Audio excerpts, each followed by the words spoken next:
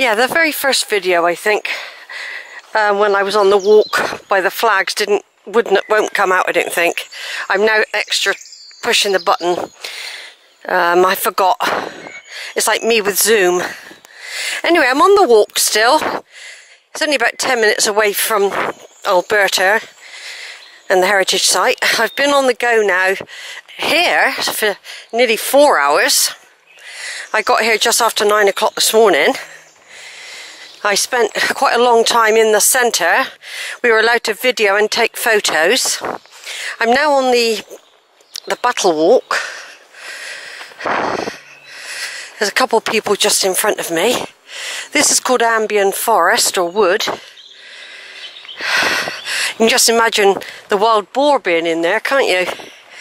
Because the boar was this Richard III's emblem. Another plaque coming up. That is the good thing about when it's quiet, you can do these videos. Punishment and Rewards, this is called. Station 16.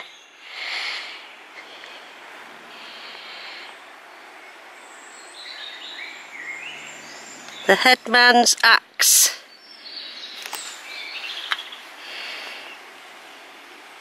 Oak, what's that? Something, the rat and the cat.